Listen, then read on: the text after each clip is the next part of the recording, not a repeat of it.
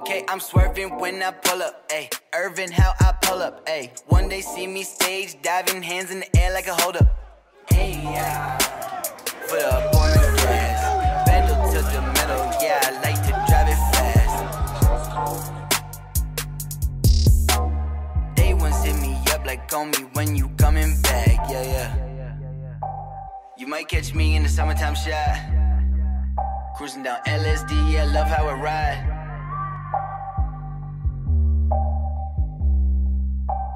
I'ma be the man when I come around here, ayy. Swerving, swerving, swerving, swerving, swerving, swerving, swerving, swerving, swerving, swerving, swerving, swerving, swerving, swerving, swerving, swerving, swerving.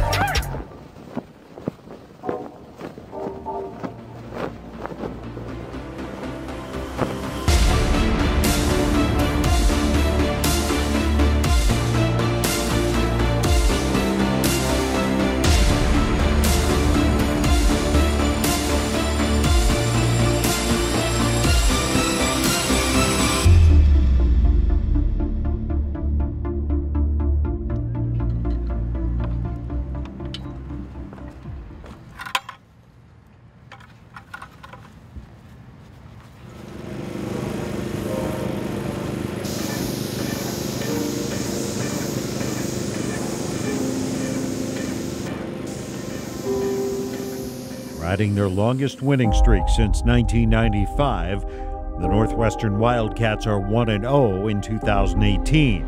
And for a fourth consecutive season, the team squares off against a familiar non-conference opponent, the visiting Duke Blue Devils. I want to see the line of scrimmage moving like so. I want to see us hit that quarterback as many times as we can. Okay, you understand where I'm coming from? Hit him as many times as we can. All right? Let's go. Gas, you got it. Let's go, boys. Hey, yeah, boys. Let's go. Hey, you guys want to earn respect, go out every single play. Hit him in the mouth. Let's go dominate. Let's go. Dominate on 3, 1, 2, 3. Dominate.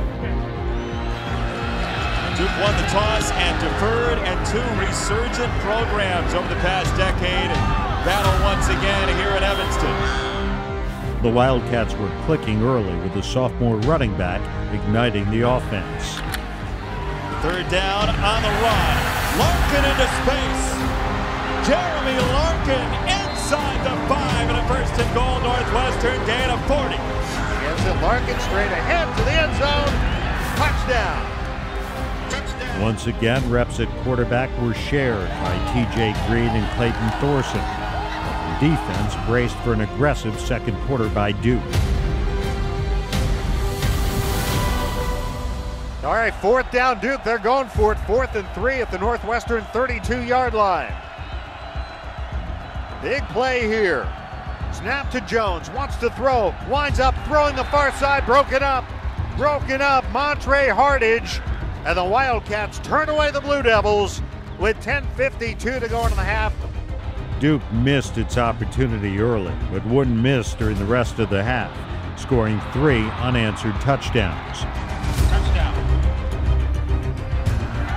Jones over the middle, touchdown Duke. Touchdown. TJ ramming for a 9-yard score. Jones' pass is complete to TJ. Hey, gotta hit the reset button now. Obviously, we started the way we wanted to, but didn't respond. Gotta take care of the ball, all right? You guys are coming out second. We got bomb squad right now. Yep. Defense has got to get the stop. Let's go, dude. 1 series at a time. All right, let's go.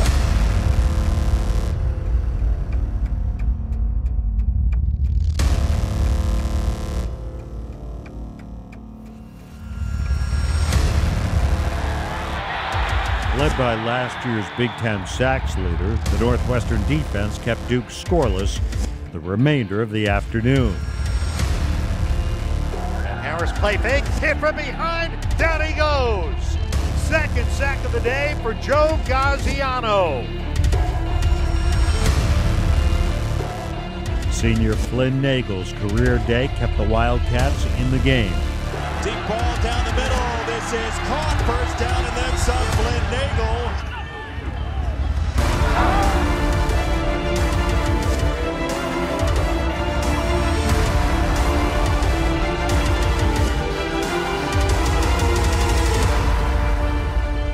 But in the end, the win remained just out of reach. From a standpoint of the response by our defense in the second half, I thought they went out and obviously responded very well. So a lot of work to do, very disappointed. A lot of season ahead of us, and I know the character of the group in that locker room. I expect that they'll respond, and that's what I talked to them about after the game, is I expect them to respond and do the things that winners do, and that's come back to work on Monday, get ready to get coached, get ready to get these things fixed, and get ready to get back at it next Saturday. Stay together on this. Hey, DB, pride on 3, 1, 2, 3. DB, pride.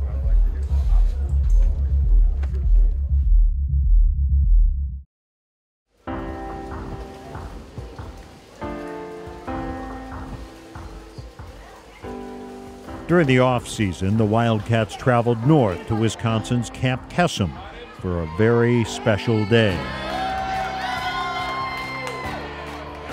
I'm down for the cooking. Yeah, y'all gotta show me how to make these things. These things look really good. You want jelly? Okay, I want you to take this one over there and get some jelly and then come back over. All right. Some sandwiches. Yeah, no problem. You play football? No, I play basketball. Basketball, you a hooper? I hear that. It's so neat to have the camp counselors that are Northwestern students, and to find out that, quite frankly, all the camp counselors throughout the country are students, and it's student-run organizations. We felt like it would be a great opportunity for us to partner up as a program. I feel like a narwhal. Bye, buddy. Hope you find your dad. Do unicorns make normal sounds like horses, or is it more mystical? Okay. It's the Northwestern. The Northwestern chord? That's pretty cool. Pretty good. I feel like it probably sounds like Beyonce.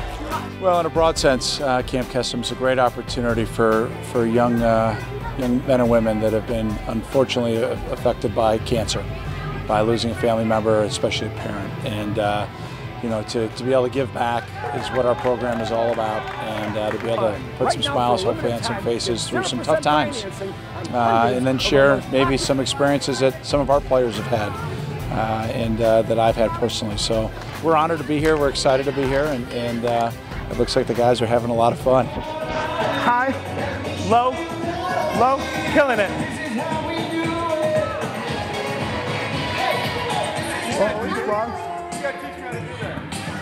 Oh, all day with it, Patty.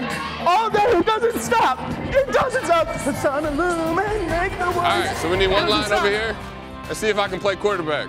That's it. It's a hike. There you go. Spike it. There we go.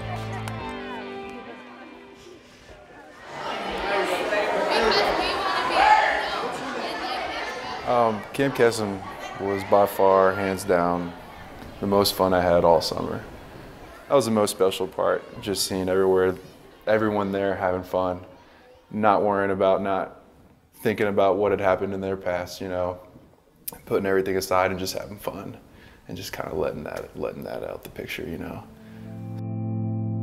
The bond of losing a family member to cancer is one that linebacker Patty Fisher shares with these young campers after losing his father, Stephen, who passed away in 2010. Haven't been able to see him after a game since I was in 5th grade. I didn't get to see him all throughout middle school, all throughout high school, all throughout college, so it's tough, but I'm happy in my heart that he's watching up in heaven, and I believe that. And it's tough, back in high school, we'd all come out of the field house after the games, and everybody would get a warm welcome from their moms and their dads, and I get to see my mom, but just missing your dad, that's someone who's brought you up in this world. It's tough, it was the hardest years of my life having to go through that, and then the after effect, not having our Sunday family dinners and at the dinner table, and Christmas together and Thanksgiving together and all that, and just to be there for those kids and at least try to help with them, let them vent to me or tell them that they're not the only one, look at me like I'm just like you, just a regular human being, but we're different because we've gone through things that other people haven't. And we've overcome these things, and so just to be an inspiration and a role model in that aspect is that's what makes me happy. You know, that's what I think I'm on this earth for, is, you know, more than just football, but just to be inspiration outside of that and show that if I can do it, you can do it, you know. It was Fisher's father who was the inspiration for his journey to the game while growing up in the heart of football country. He had the biggest influence because he'd drive up and down Highway 90, right where Katy High School was, right by the tracks. And he'd tell my mom every day, you know, this is where I want my boys to go play. I don't take any of this for granted. It's tough too, you know, because I never know when my last day will be. I never know if this is a genetic thing that I may have one day, and, you know, I'm gonna miss these days if I sit here and complain and you know, not want to be out here with my brothers playing ball, you know. So a lot of them is with me, if not every single ounce of them is. Fisher's impact on the Northwestern defense has been evident, and in just his sophomore season, he was elected a team captain. I was speechless when Fitz told me. You know, I didn't really know how to react. You know, I know in my heart I'm a leader, and I knew the guys could count on me, but just to see that come into fruition is, you know, it's really special. The natural-born leader he is, both on and off the football field, is special. And it was a testament, him being voted a captain as a sophomore with 3 years of playing ahead of him. You know, it's a testament to the natural leader he is.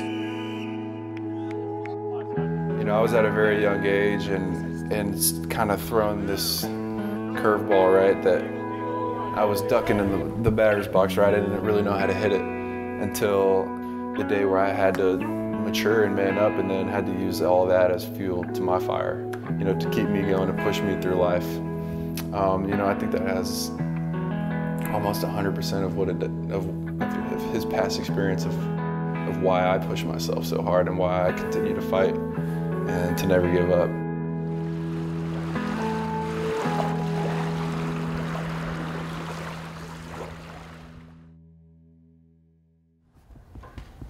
You guys can sit at the table, guys. Yeah, we're just moving on. In those two seats there? Hi, everyone. Sure. How are you? Good. How are you? I'm Lisa. Jordan, nice to meet you. So, man, Dan. Nice to meet you, Jordan. On Fridays, select players and staff meet with the television broadcast crew to discuss the upcoming game. This week, it's seniors Flynn Nagel and Jordan Thompson. You know, there's a lot of guys on defense that if they don't talk, you know, they're talking by their actions. Right. And those guys, you know, they'll step up to the challenge and they'll do what needs to be done. Right. Which is a good dynamic. On the call this week are former Wildcats Lisa Byington and Dan Persa, who preps for the game by picking the brain of his former offensive coordinator and quarterbacks coach, Mick McCall. Look, we've all been there. Yeah. There's a lot of stuff out of control. But what are you guys doing to I think the biggest thing is it's a process. Clayton getting healthy is a process. TJ getting better as a quarterback is a process. And I think sometimes everybody just wants to snap your fingers and he's the guy, you know, and it doesn't happen like that. And I think that's just our society, period, is like that. Everything's got, you know, and it doesn't. You got to go through some things and learn a little bit. You got to learn a little bit quicker. That would be good, but it is a process. You know, we're challenging each and every one of them to be able to do that. Right, but as coaches, you can only do so much. You're not in the locker room. You're not Clayton. No, I'm not on the field. Right, you're not in the field. We're not. All those, you know how it is. Yeah. The guys inside the locker room, somebody has to step up to a standard, and you go. Who are the guys on offense that? You get one of these a week, and you get 12 guaranteed. This is one of our guaranteed games tonight. Flush last week, didn't happen. We're done. It's over. But you got a chance tonight to go out and avenge that. Yeah. You got a chance to go punch somebody in the mouth and do something about that. Let's go. You can do it tonight. We can go out there and make this our best game of the year today. Come on. We can go out every day and attack. Let's go. We can attack them and attack them and attack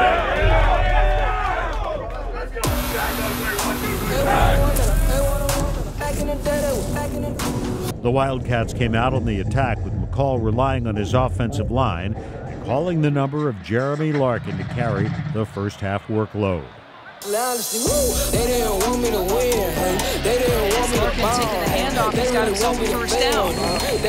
Great run there by Larkin. Like you said, he's under center, heavy package. Northwestern trying to oppose him. Larkin running left. Gets a block, cuts it up across the 45 to the 50. Thorson to Larkin. Bounces off a tackle. Jeremy Larkin is in. A Northwestern touchdown. And that's the way Northwestern punched it in. Jeremy Larkin keeping his feet, showing great balance. The offensive line doing a great job as well.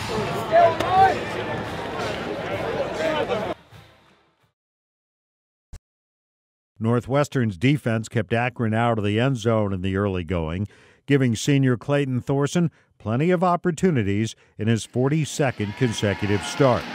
Thorson rolling out this time. Deep throw and a wide open receiver finds his man. Pass connects. Kyrick McGowan for the big gainer. Thorson again, very systematic. One more time, Skoranek.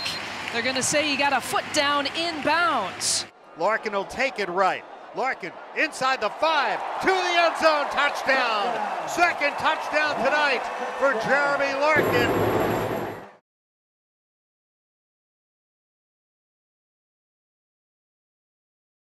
And while Thorson is making the right checks, you can add another check to his Northwestern resume. Now he fires downfield, caught in the end zone. Touchdown, Cameron Green. A yard deep in the end zone. Beautiful throw from Clayton Thorson. His 45th touchdown pass. That is a new Northwestern Wildcat record. And the Cats lead it 20-3.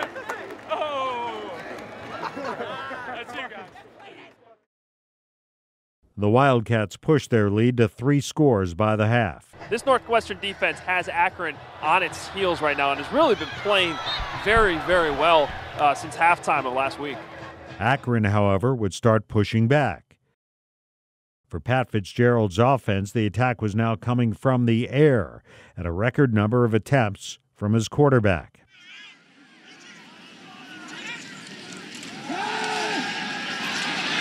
Thorson to the end zone.